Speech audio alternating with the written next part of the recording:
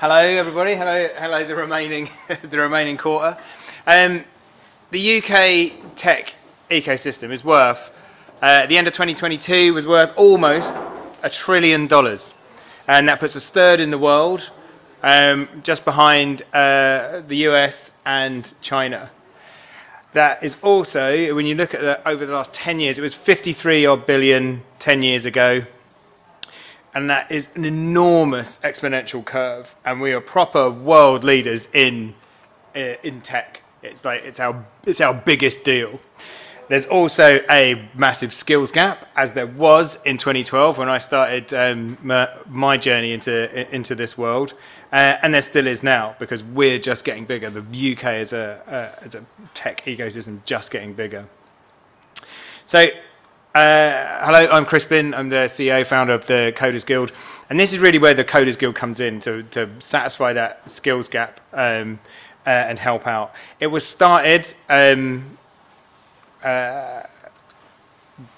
than a decade ago as an industry-led project. So we have this slogan, if you like, industry-led, community-driven. So me and a bunch of other developers wanted to fill the gap that we had with people coming out of uni with a computer science degree, not knowing what we needed them to know in order to build digital products. So we come together, and what we did was we formulated the first draft of what would become the standard for level 4 software development as an apprenticeship. Apprenticeships did exist back then when we started, and we did get funding through the DFE, the ESFA, to deliver that as an apprenticeship. But we were doing things outside of that apprenticeship standard, or the framework as it was then, in order to fulfill actual industry needs. So if we jump forward to now, to 2024, the Coders Guild now exists as a proper company rather than a hobby project of me and some other developers, and we've expanded from software development into all of the things that surround digital product development.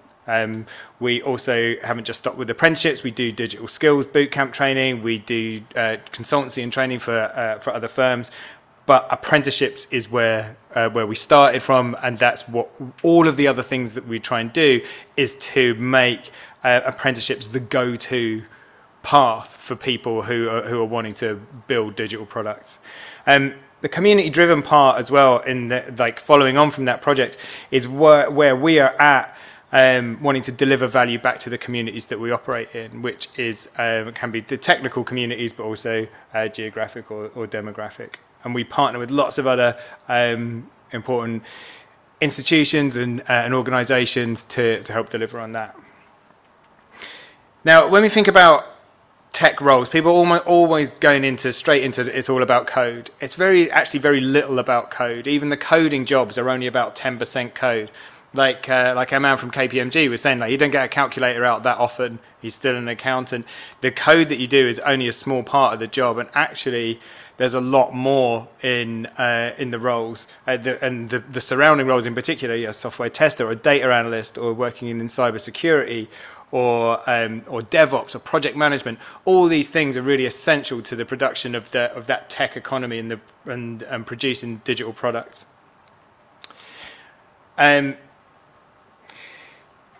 The apprenticeships work really, really well for tech because all of those the career options or the job roles that I was talking about then, they are all aligned much more with a skills trade than they are with something that you can learn academically and then put into practice. The things that we do in building digital products are very much a learned skill. There's knowledge and skills, and that's why when you look at how an apprenticeship is formulated in knowledge, skills, and behaviours, those are the important things for actually building products. Much more important than being able to write an essay about the history of computing or things like that. I've got this slide here of extra things that you get from doing an apprenticeship over taking or going down the university route.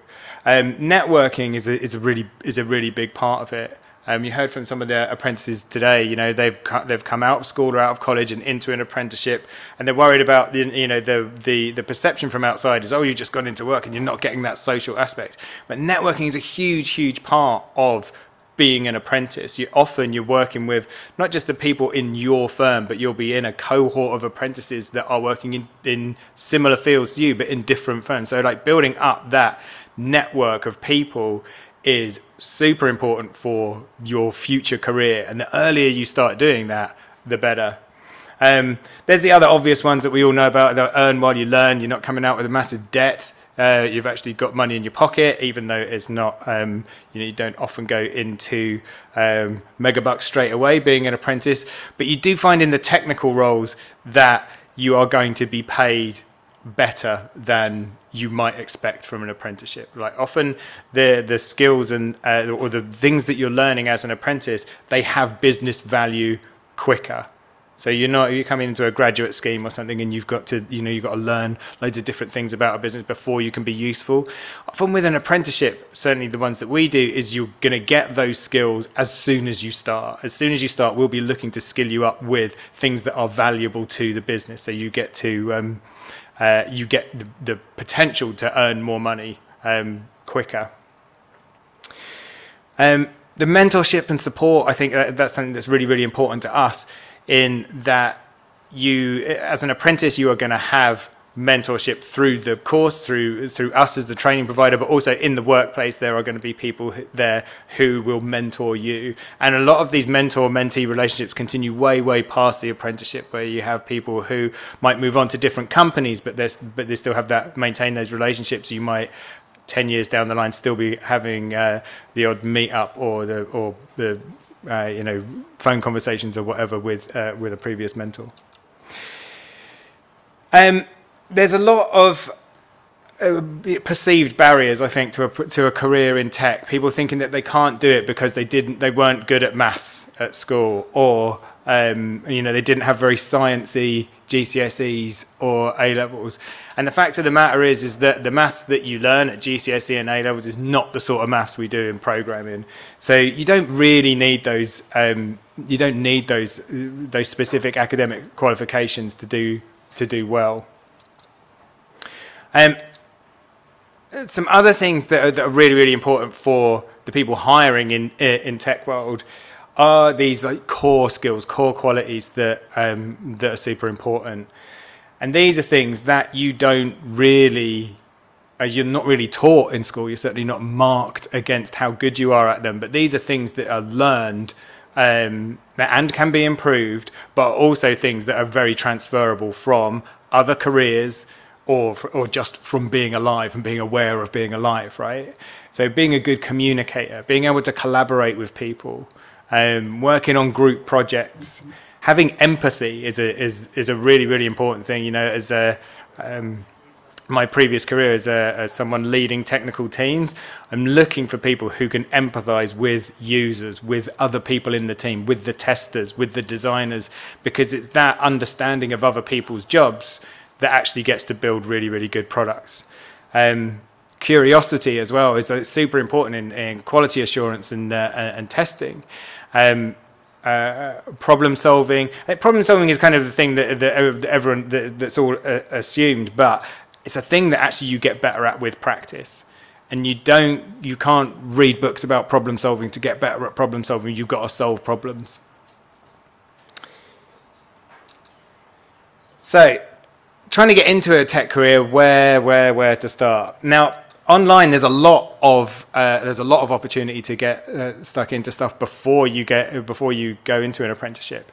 Ministry of Testing there, Learn Python, Free Code Camp, Scrimba, Khan Academy. There's absolutely loads and loads of free resources to learn to code, to learn to test, to learn project management, to learn how to use digital tools, how to use AI.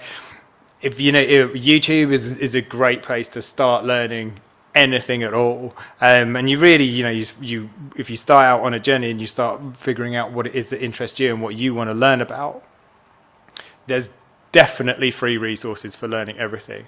That is definitely a place to start. Not only because you get to check whether you're on the right path and what you're learning is interesting to you. You're also proving to employers that you have that capacity for self-led learning and you are going to keep learning, which is what most of the employers are looking for. There is also free courses available. Skills Connect and Future Goals. If you look them up, they've got a stand here as well, but they also have skills boot camps and stuff where you can get free training that would put you towards an apprenticeship. We are running 2 of them at the moment. We have one for project management with AI and digital tools, another one for software developers, which is JavaScript and version control, things like that. So you can do a course like this that will then set you up really, really well for getting an apprenticeship. It will give you a lot of the skills that you would be initially taught through an apprenticeship. So you can go in to an employer having already proved that you've got some of that skills and knowledge already.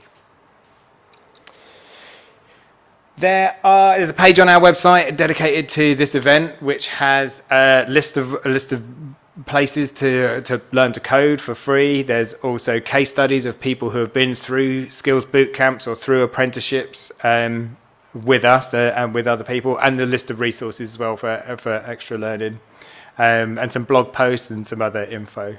So you can zap that QR code or go and ask us at our stand downstairs or Coders Guild /LARF. I've got some top tips for starting to drive your own journey into a career in tech. One is about finding a specific area of interest, so something that you can talk about, because people won't expect you to go into an apprenticeship knowing everything, but they will want you to know something. They'll want you to be interested in something, and that is such an advantage when you're being interviewed for positions. If you can talk about a thing that you are really, really interested in, doesn't need to be massive, doesn't need to be difficult, but people will respond really, really well to that interest, your interest in a thing, you driving yourself forward.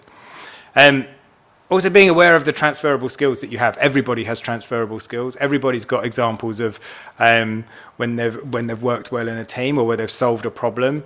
And that it's good to think about those sorts of things and include them in job applications, because then you can drive the conversation of an interview around those things rather than what the interviewer wants to talk about, which inevitably can come down to skills that you may or may not have. So giving those examples and thinking about those transferable skills is really a really important tip. Taking care with your digital reputation. People will look you up. I'm sure everyone tells you this these days, but people who are interviewing you for a job are going to look for you online, and they're pretty good at it. So a thing that you once did that you maybe have forgotten about, make sure it's disappeared before you start applying for jobs, because they can pop up and scupper your chances.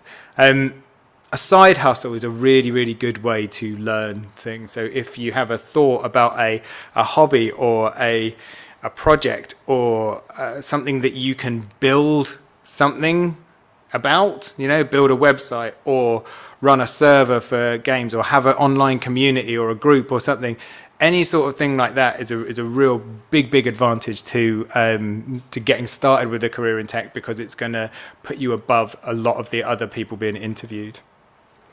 And the final tip there is be constantly learning. Always be learning about stuff, because that's the job in a nutshell. You go into testing, you go into UX, you go into coding, into DevOps. All of these jobs are all centered around a constantly evolving digital landscape, and you're always learning new stuff. You've always got to be learning about the next thing.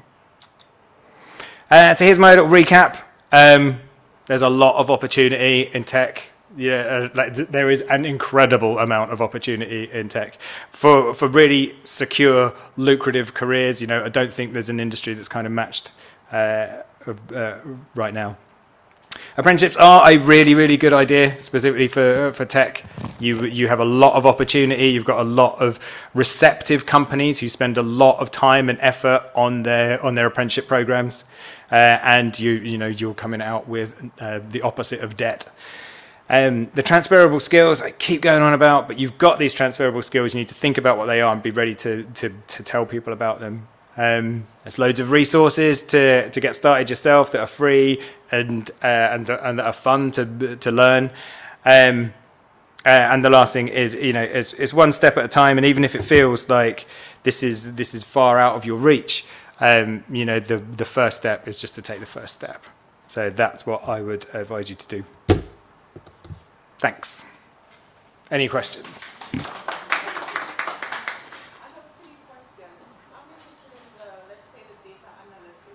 How long is the apprenticeship for? And what is the starting salary? And what qualification would you get at the end of the data analysis apprenticeship? Okay, so data analysis apprenticeship is level 4. There are other data apprenticeships. There's a level 5. And there's a level 7, I think. So there's different levels of those, and the starting salary is dependent on employer. So we're not an employer. We have apprentices, but we don't have any data apprentices on our team. So there's 2 things that could drive what your starting salary was.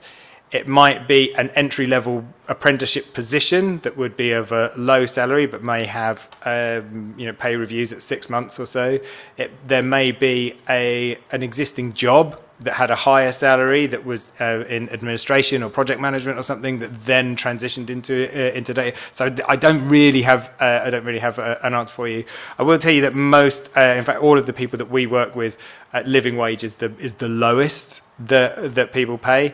And going back to my point at the beginning of, about you driving your own, being your own journey and like you bringing value to the business, that's the important thing. And we'll give you support as well to make sure that you understand the value that you're giving and can help you monetize that, if you like, and prepare you for having pay reviews and stuff. What was the other questions? Did I get them all? Okay, grand. Thanks. Any other questions? I've got a bit of a question. Yes, Simon. If I was 16, should be a bit of a tall order, but if I was 16 and I knew I was vaguely interested in tech, but I didn't know what, artificial intelligence, marketing, coding, cyber security, and to be honest, I'm a bit confused. Where would I look? That's a really good question. I think that, what I was saying about having a side hustle, having a project or a hobby, what are you going to build or do around that? And where is that going to take you? Because if you have say you have a hobby that you run a gaming community online. Now there's loads of different things that you could build to help that community. Do you build your own private message board, or do you I don't know, build mods or stuff and swap them? So your interest in a thing will take you down routes, and I think that when you start to drive your own learning in that way, it pulls you into things that spark your interest. And I think the important thing is to do what is interesting to you, and then see what sort of careers are around that area. Because there's so many things I think that we don't appreciate are viable careers. You can have a career in digital marketing and PR. You don't have to be an Instagram influencer for that career to be really real. Like there's loads of other things that you can do around that whole influencer culture that aren't just be the influencer. Thank you. Any other questions for Crispin? No? Okay, thank you very much, Crispin. Cheers. So that concludes this particular session. The next ones are at 3:30, 3:30, and we will have HSBC Bank, who will be talking about how to apply for an apprenticeship and tips for interviewing. Okay, thank you.